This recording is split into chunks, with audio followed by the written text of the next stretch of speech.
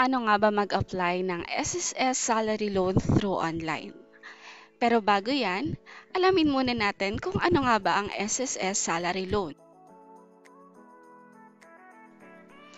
So, ang SSS salary loan daw ay cash loan granted by SSS to unemployed, currently paying self-employed or voluntary member. Sino-sino nga ba ang qualified para mag-apply for SSS loan? So una, dapat ikaw ay current employed, current contributing self-employed, or voluntary member. Kung 1-month loan ang iyong i-avail, dapat meron kang 36 posted monthly contributions and dapat yung last 6 months of these contributions should be posted within the last 12 months prior to the month of filing of application. For example, December 2020 ka nag-apply ng SSS loan through online. So, dapat from January 2020 hanggang December 2020, meron kang at least 6 months posted contribution para ma-qualify ka sa pag-avail ng salary loan. Kung ikaw naman po ay mag-avail ng 2-month loan, dapat meron kang 72 posted monthly contributions and last 6 months of these contributions should also be within the last 12 months prior to the month of filing of application.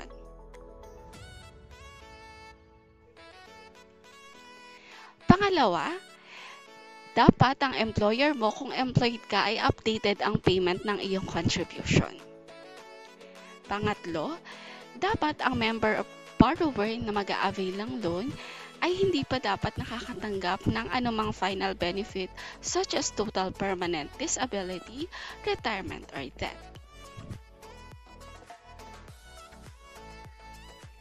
Pang-apat, the member borrower must be under 60 years of age at the time of application.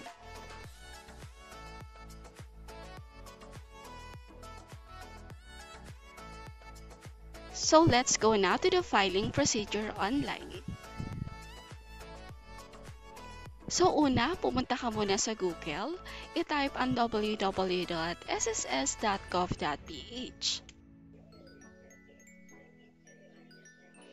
I-tick lang ang I'm not a robot and then click submit. I-click ang member. Mag-log in using your user ID, password, i-tick lang ang I'm not a robot, and then click submit. Under e-services tab, i-click lang ang apply for salary loan. Makakapag-proceed ka lang ng iyong loan application kung meron ka ng isa sa mga ito: bank account, peso participating bank, e-wallet, RTCP, CPO, or issued UBP Quick Card by SSS. So kung meron ka ng isa sa mga ito, i-click lang ang here para maglagay ng mga necessary details para makapag-proceed sa application. Kinakailangan mo ring basahin ng mabuti ang mga reminders dahil makakatulong ito sa smooth na process sa pag-a-apply ng SSS loan. Once done mo na basahin, i-click lang yung I certify that I have read and understood the foregoing reminders on account enrollment, and then click proceed. Dito sa Disbursement Account Enrollment Module, makikita mo na may option ka for bank or e-wallet, RTC, CPO. So alin man ang piliin mo sa mga yan, kinakailangan mong i-type or piliin kung ano yung participant, bank, or e-wallet name. After makapagpili, itatype mo lang yung account number kung bank ang napili mo and mobile number kung e-wallet naman ang pipiliin mong gamitin. Sa confirm disbursement account number, i-retype mo lang kung ano yung inilagay mo sa disbursement account number. Attach supporting documents. Pag kinlik mo yung select document type, lalabas dyan yung mga pwede mong i-upload as supporting document. So once nakapili ka na, i-upload mo naman siya, i-click mo lang yung choose file. Reminder lang na kung mag-a-apply ka ng or mag-a-upload ka ng file, hindi siya dapat bababa or hindi siya dapat tataas sa 1 MB. Dapat ang format po ay JPEG or PDF format. So, tip lamang, kung mag-upload kayo ng image or photo, better na i-crop nyo muna yung image or i-snip ninyo bago nyo i-upload. Kasi kung gagawin nyo yan, mas bababa pa po ang size ng inyong i-upload na file. Basahin po ang I certify that the bank account details mobile number I have provided above is true and correct to the best of my knowledge. I confirm that the owner of the valid and active bank account that I furnished. I further understand that in the event that the said bank account details mobile number turns out to be false or incorrect, I shall suffer the loss solely and thereby exempt the SSS, its officials, and employees from any liability, suit, or legal action of whatever kind and nature. So once nakapag-agree ka sa ganito, nabasa mo, i-click mo lang ang box or i-tick mo yung box and then click the Enrollment Disbursement account. So magbibigay ako ng example for bank application and for the e-wallet application. So sa bank muna tayo. So kung ang pipiliin mo ay bank, click mo lang tong bank and then kapag pinindot mo yung select bank, lalabas dyan yung mga qualified na bangko na pwede natin gamitin para sa pag-enroll ng disbursement account. Once nakapili ka na, i-click mo lang yung bank account number at itatype mo dyan kung ano yung 13 digits account number. Sa confirm bank account number, i-retype mo lang. And then, sa attach supporting documents, kung bank ang gagamitin, ang mga pwede mong maging supporting documents ay ATM card with account number and name, bank certificate statement, foreign remittance receipt, passbook, screenshot of online mobile banking account, or validated deposit slip. For ATM card with account number and name, make sure na yung i-upload ninyo na file or account card ng image ay nandoon yung mismong buong pangalan nyo at yung account number. Take note na paki-double check yung account number kasi maraming nalilito sa account number at card number. Sa account number po ay dapat 13 digits lang po yung nakalagay sa card ninyo. Kapag sumobra na po doon, yun po ay card number. And kapag ganun po, hindi nyo na pwede yung gamitin as supporting documents. So, pwede na po kayong lumipat sa pangalawang option, which is bank certificate or bank statement. So, nakukuha po ito sa bangko kung saan nakaregister yung bank account niyo. May bayad nga lang po siya and nakadepende kung magkano kung saang bangko kayo kukuha. Pwede rin foreign remittance receipt, passbook, screenshot ng inyong online account, or validated payslip. Basta isa lamang po sa mga ayan ang kinakailangan. So kapag na-provide nyo na po yung isang document or isang supporting documents, i-click lang po yung I agree and then click Enroll Disbursement Account.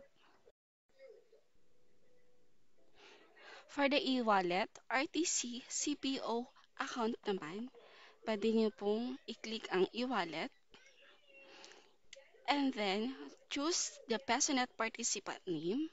So, pwede po natin gamitin ang DBP Cash Padala through M. Lawilier, DC Pay Philippines, GCash, or Paymaya Incorporated. Usually naman po, ang details po nito ay contact number. So, lagay lang po dito sa mobile number ang inyong account number na nakaregister sa e-wallet na gagamitin ninyo. Confirm mobile number, i-retype lang po yung mobile number. And then sa pag-attach ng documents, make sure po na yung file name ng i-attach na documents ay hindi naka-alphanumeric. Choose file, and then, once successfully attach the file, click lang po yung I agree that the information collected through this form shall be used and retained by SSS for the processing of benefits, claim, and loans. And then, click the Enrollment Disbursement account. And then, makaka-receive ka ng notification, may magpa-pop up na your mobile number will be submitted to SSS. Do you want to continue? Click lang po ang OK. Once na-click na yung OK, lalabas na yung notification that you have successfully enrolled your bank account details or mobile number to SSS, and included dito yung date and oras kung kailan ka nag-apply, and also the transaction number. Sa bandang baba, makikita mo yung summary ng iyong application, kung ano yung PesoNet or wallet or account number na ginamit mo, and kung ano yung status ng iyong application. Makaka-receive ka rin ng email from SSS for the confirmation of the disbursement account enrollment. Nakalagay dyan that you have enrolled your disbursement account. Please take note of your transaction details below, including the transaction number, date and time of enrollment. Nakalagay din dyan na you will be receiving another email for the status of your application. So take note lang natin na yung application for yung approval ni SSS for the disbursement account enrollment will take around 3 to 4 weeks bago ma-approve. So makikita nyo naman po ang status na ito sa inyong SSS online account. So once nakita nyo na po na approve na ni SSS yung inyong disbursement account, pwede na po kayo mag-proceed sa inyong application. Pupunta lang kayo ulit sa e-services tab. I-click lang yung apply for salary loan. Ang kinakailangan lamang po na field para inyong i-filled out ay loanable amount at certifying employer. So for example, ang maximum loanable amount na ibinigay sa inyo ni SSS ay 40,000. May option po kayo na mas mababa pa doon ang kunin nyo na loan. So pwede kayong kumuha ng loan for 39,000 and below. So option nyo po ito. Pipiliin nyo lang po yung amount, and then dun sa choose bank, nakalagay na po yan kung ano yung bank since meron na po kayong enrolled bank account. Sa certifying employer, ilalagay nyo lang po ang employer ID, employer at employer's branch location. Pero dun sa mga mag-a-apply na naka-self-employed or voluntary contribution, ginagawa, automatic na wala kayong makikita sa field na ito. So once okay na,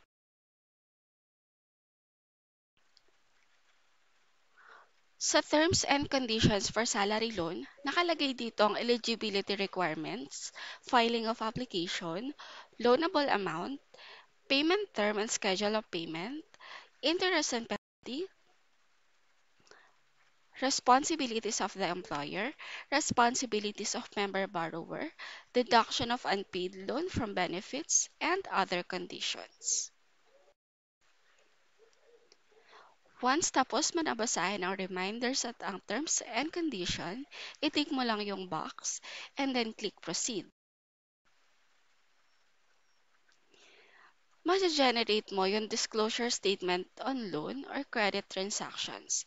Dito makikita mo ang yung net proceeds at yung month kung kailan ka magsa-start and kailan ka matatapos magbayad ng iyong loan. So kung mapapansin mo dito, makikita mo dito na 39,000 lang ang makukuha ni employee sa kanyang loan. Pero ang approved loan na amount niya is 40,000. Dahil ibinawas na ni SSS ang service fee na 1% of loan amount, advance interest. And ibabawas din nga pala ni SSS ang current balance mo sa iyong previous loan. Kaya hindi mo buo makukuha ang approved loan amount mo automatically. Once nakita mo na siya, click mo lang yung proceed. But take note lang din, as reference, I advise na i-save nyo yung file na ito para meron kayong reference in the future, para alam nyo kung kailan kayo magsisimula magbayad or kailan kayo matatapos. Makikita nyo na yung summary including the loanable amount, net proceeds, and the certification, agreement, and promissory note. So, itong part na to ay kinakailangan yung basahin. Once na nabasa nyo na, click nyo lang yung submit. And then, magpa-pop up ang notification that Action will send the supplied information to SSS. Do you want to continue? Click nyo lang yung OK. Once na-click mo na yung okay, mananotify ka that you successfully submitted your salary loan application to SSS. Nakalagay din dyan na dapat certify ng iyong employer within 4 days from the date of application ng iyong application. Dahil kapag after 4 days hindi ito na-certify ng employer, may expire ito at madidecline ang iyong application at kinakailangan mong mag-re-apply ulit. So once na-certify na ng employer, maghihintay ka lamang ng 5 to 7 days for the crediting of the loan proceeds on your disbursement account. And that's it. Pwede mo nang ma-enjoy ang iyong SSS salary loan. And that would be the end of this presentation. Again, thank you so much for watching for this video tutorial and I hope nakatulong ito sa mga nagbabalak mag-file ng kanilang SSS salary loan. You can use this as future reference as well. Sa may mga tanong or clarifications, pwede nyo pong i-comment sa comment box section ang inyong mga questions para masagot po natin isa-isa.